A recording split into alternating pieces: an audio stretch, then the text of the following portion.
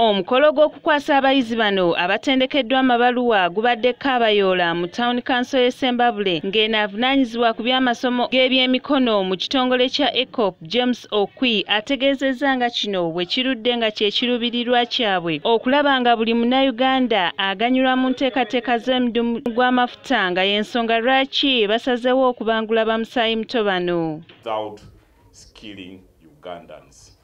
And that's why in one of the commitments that Eacop made, it is about capacity building of Ugandans, and this is the journey. And as the authority, I want to thank Eacop, especially in the selection of the trades that these young people have been trained in.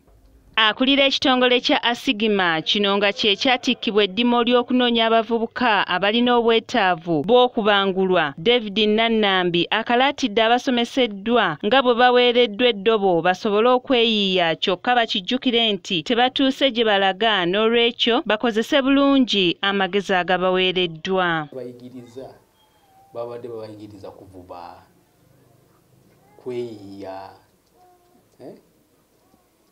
Omwala omukyala yogedde ekintu ekisinga obukulu yagambye life is a journey, it's not a destination. Temutuuse mukyali kuki ku lugendo naye leero lwe lunaku lwe musalawo direction gye muteekwa okutwala.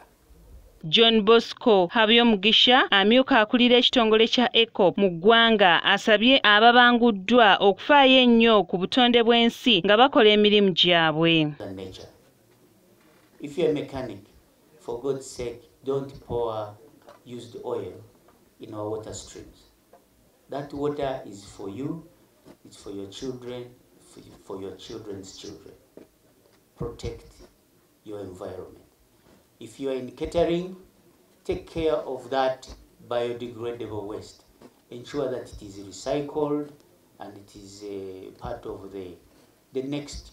Abakulembeze nga bakulembeddwamu omubaka wa Mawogola North Shatis Musherure Kuteesa ne RDC w'Essembabule Caleb Tukole n'abalala abasiimye ab'omudumu gw'amafuta olw'eddimu lino lye bakoze mu bavubuka ne babakalaatira okweyambisa ebibasomeseddwa okugoba obwavu n'okubeera ekyokulabirako eri abalala. Obudde obusinga mu bubale nga mugoba obwavu. Abavubuka mwe bangi mu Uganda muyige nga bwe muwulidde mubeere focused mukole bulungi ensi ebayayanire olwa skills ze mufunye. Be influential, be impacting and be empowering.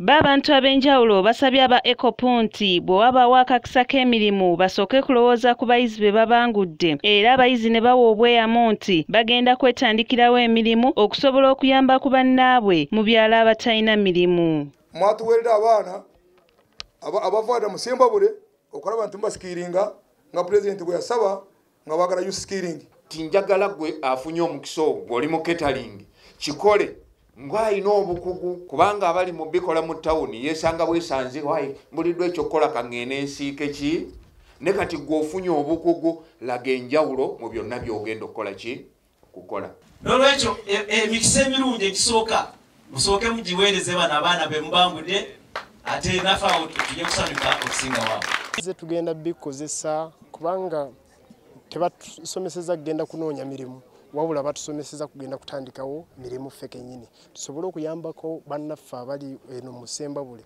abatalina kyakukola.